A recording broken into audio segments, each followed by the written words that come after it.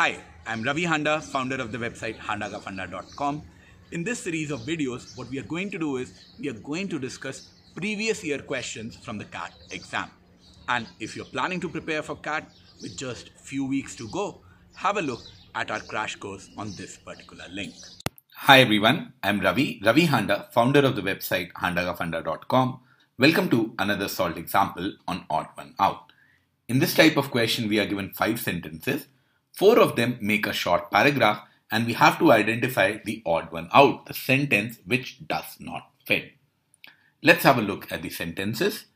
Our smartphones can now track our diets, biological cycles, even our digestive systems and sleep patterns.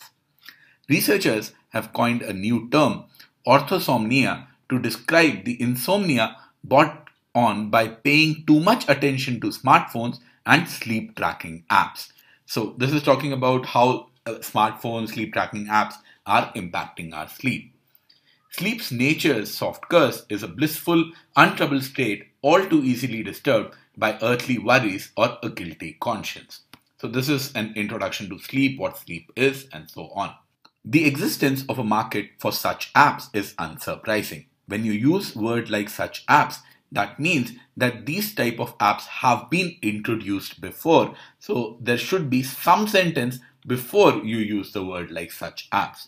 Shift work, long hours culture, and blue light from screens have conspired to rob many of us of sufficient rest. So it is talking about how such apps have an impact. A new threat to good night's rest has emerged, smartphones with sleep tracking apps. So this looks like a good introduction as to what is happening. And then the apps which are tracking our diets, biological cycles. So I believe you will start the paragraph with 5 and follow it up with 1 because 5 is talking about sleep tracking apps. And researchers have coined a new term to describe the insomnia by much attention to smartphones and sleep tracking apps, which is the statement number 2 comes here. And then such apps is unsurprising. So the apps are getting introduced in 2 and then it is followed by 4. So I believe you will introduce with 5, a new threat has emerged. Then you will get a bit more specific that there are various kinds of apps. Then it is talking about the existence of such apps or the concluding part in 4. And what are these apps is being discussed in 2. 3 gives us a very generic form of sleep and what it is and what not. It is not really talking about the smartphones and the impact of apps, impact of technology and all that. It's talking about earthly worries and guilty conscience and all that.